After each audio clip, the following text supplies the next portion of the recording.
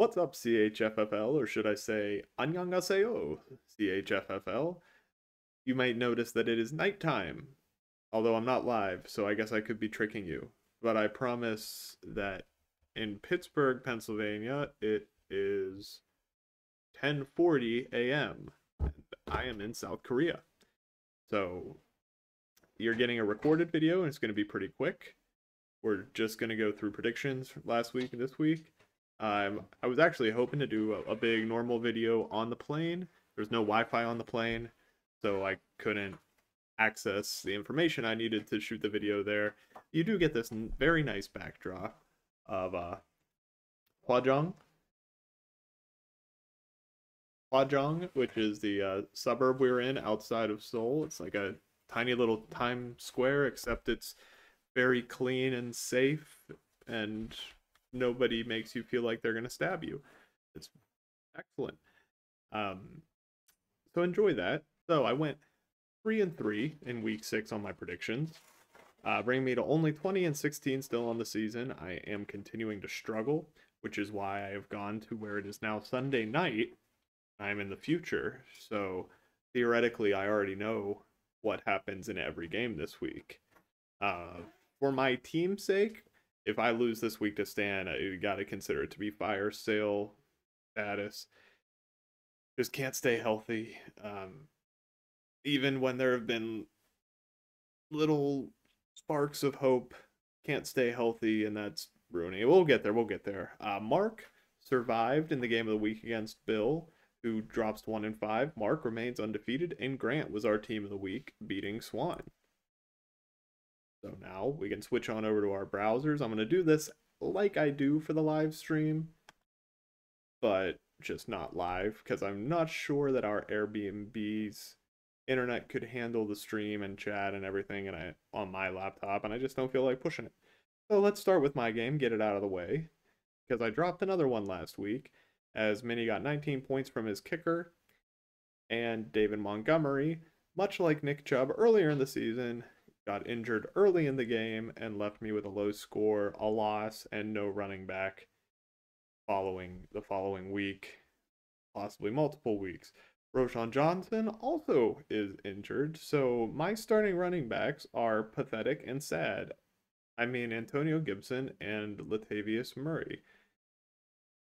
It's really going against JT. I mean, Taylor has a really tough matchup with Cleveland, so there's a possibility there that he puts up something close to a dud, even though he's Jonathan Taylor. With Richardson being injured, that whole offense, who knows what's happening. So there's a chance there, but DeAndre Swift has just been so solid this year. He's just, go Dogs. He's good. So I'm at a big disadvantage in terms of running back, and then you got Tyreek Hill is the number one playmaker in this game. I'm really counting on Josh Allen and Sam Laporta to give me any sort of a chance here. Fantasy Pros has Stan, doesn't matter what my name is, at a 93 this week, and me at the bottom with an 83. As the proprietor of Commish Cast, I have to be unbiased. And honestly, I think Stan wins this one, and I think this is probably the end of my season. Oh, that was really negative. Let's go on over now to Max and Soul Brothers and Marty, New Age Outlaws. I'm not doing any gimmicks this week with pretending to favor Marty or anything. We're just going to see what happens here. He's 2-4. The year of Marty is not shaping up to what we were all hoping it would be. However, 43 points from the great stack of Trevor Lawrence and Christian Kirk on Thursday put him at a very strong projection this week. Fantasy Pros has him at an 87. Of course, that is before considering the solid Thursday performance.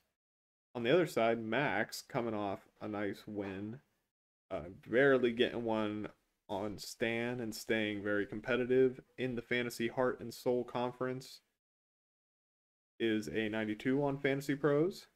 Had nobody in the Thursday game, so let's look at who he has going here. Josh Jacobs projected for 20, and that's been about right. Josh Jacobs is a strong start. Christian McCaffrey questionable going into Monday night. Obviously, I'm really hoping that McCaffrey plays for my dynasty team's sake. Jahmyr Gibbs could finally have a good week for Marty with Craig Reynolds questionable and Montgomery out. I normally follow the Thursday points, so I'm going to do that, and I'm going to take Marty here. No year of Marty reasoning. It's just following the Thursday points. We'll see what happens. Let's go back over here. Mark undefeated.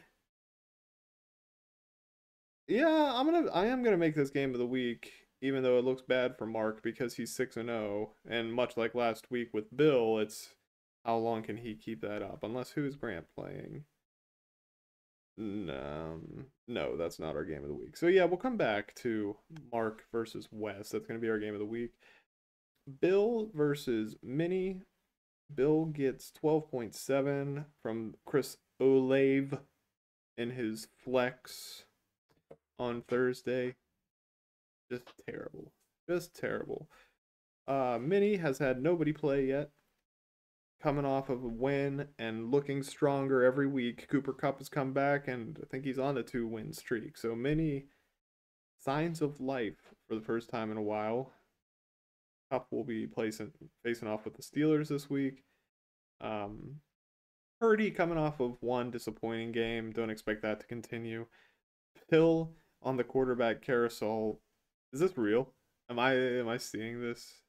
He picked Jordan Love back up after he dropped him and Stan started him, and it was, yeah, okay. Sometimes ESPN doesn't load things in quite right. Bill paid $8 for Jordan Love out of waivers and is starting him again with Justin Fields out. Poor Bill.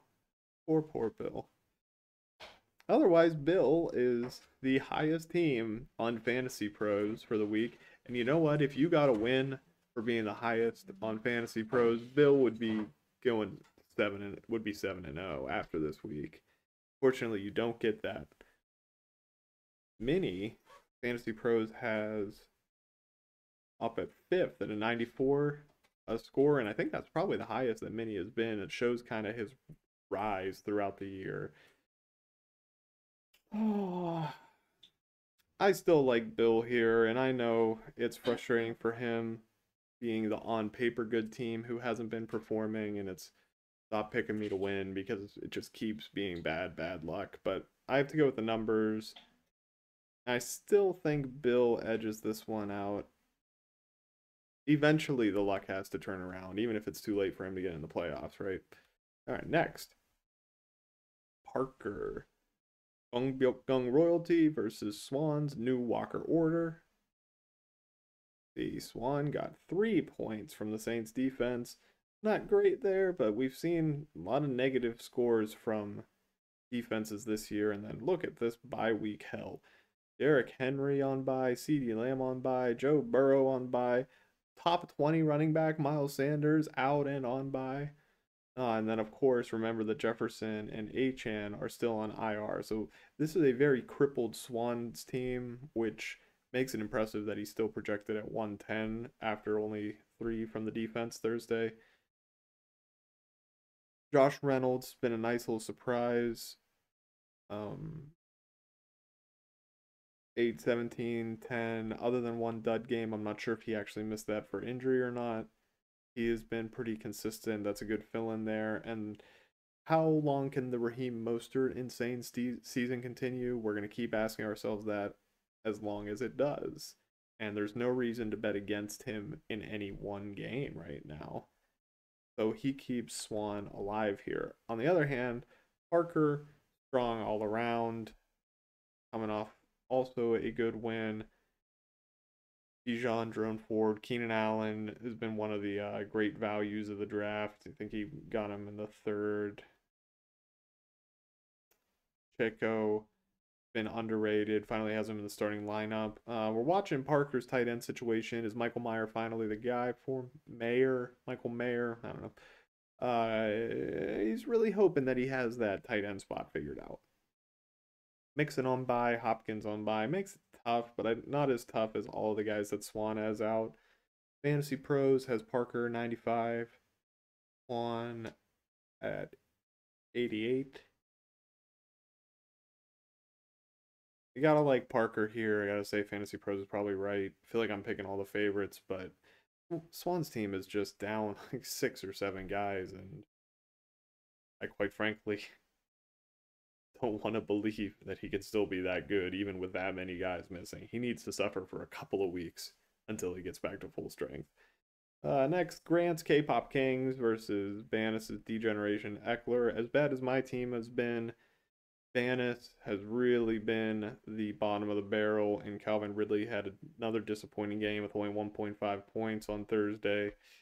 Not looking good. Grant got 24.7 from ETN. We're not going to waste a lot of time on this. Grant, 96 on Fantasy Pros. Banis,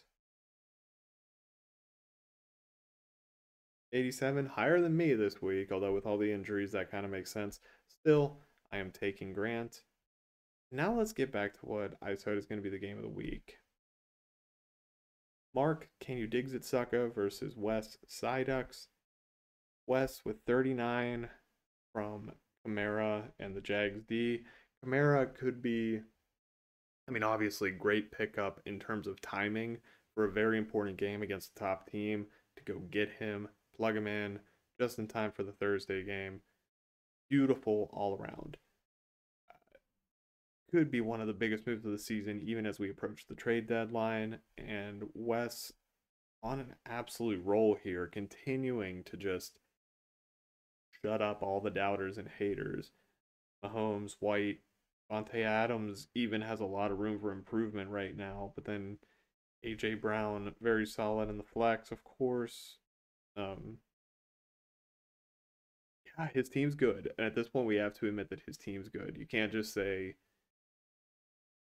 that he's not there. Even if you don't like Rashad White, now that he has Kamara, this is a complete team ready to compete for a championship. Mark, as we noted earlier, without Jamar Chase, makes this tough. Makes it tough. And Kyron Williams was someone he had been leaning on to make up for his weakness at running back, and he doesn't have him now. Devonta Smith's been disappointing. Did he bounce back last week? I don't think so. Not really. 9.4. He has not been the high-end wide receiver too Mark was hoping. And of course, Stephon Diggs is still fantastic, but does Mark really have the strength to keep going here? And I'm going to be a sellout and not pick any upsets this week. I'm taking Wes here. It's still the game of the week because I think knocking off a 6-0 team is worth focusing on. It's worth just having interest in. And of course, Diggs could always put up 40 points. I don't see it happening. So that's it for us here from South Korea. Remember that on Korean government forms, there are only 2 spaces for gender, male and female. And don't put any Thursday players in your flex, Bill. We'll see you next week.